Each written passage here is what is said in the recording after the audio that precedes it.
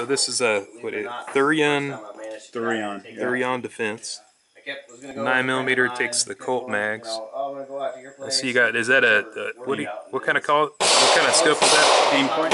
That's the Comp M4S. And is that a factory or is that the original magnifier? Is that the magnifier is after?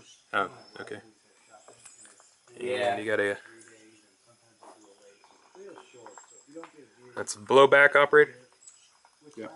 Square bolt. That's pretty neat. And it takes all AR-15 components. Mm-hmm. The lower. I see you got the two pins there where you got the. That's where the ejector block is. Yes.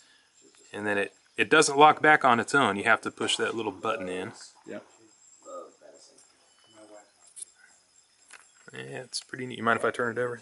Go ahead. Okay. I'm good with that, you know. Try and get the other side here. So that's pretty simple. It doesn't have a black brass deflector. Where does the brass go? It goes about, I'd say, a couple yards to your right and a little forward. Right.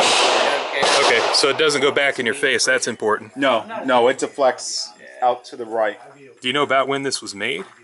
That gun, I figure that gun may have actually been made several years ago, just because I think they've been in production.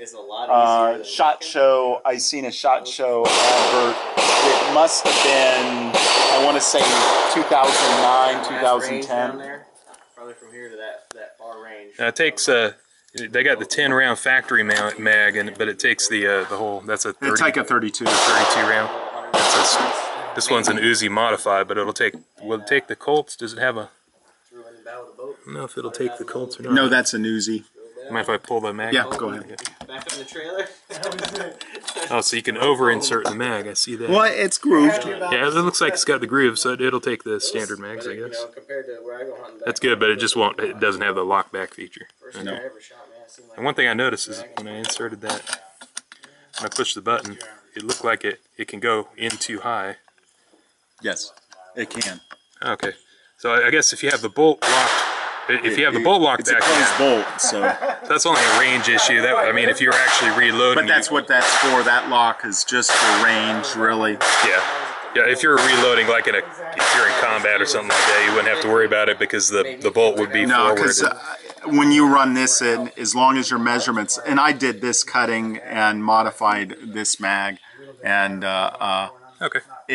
As long as it lined up to that one, it runs just fine. Yeah. So, mic'd it and cut it. I won't hold you any longer. I appreciate it. Thank you. That's all right.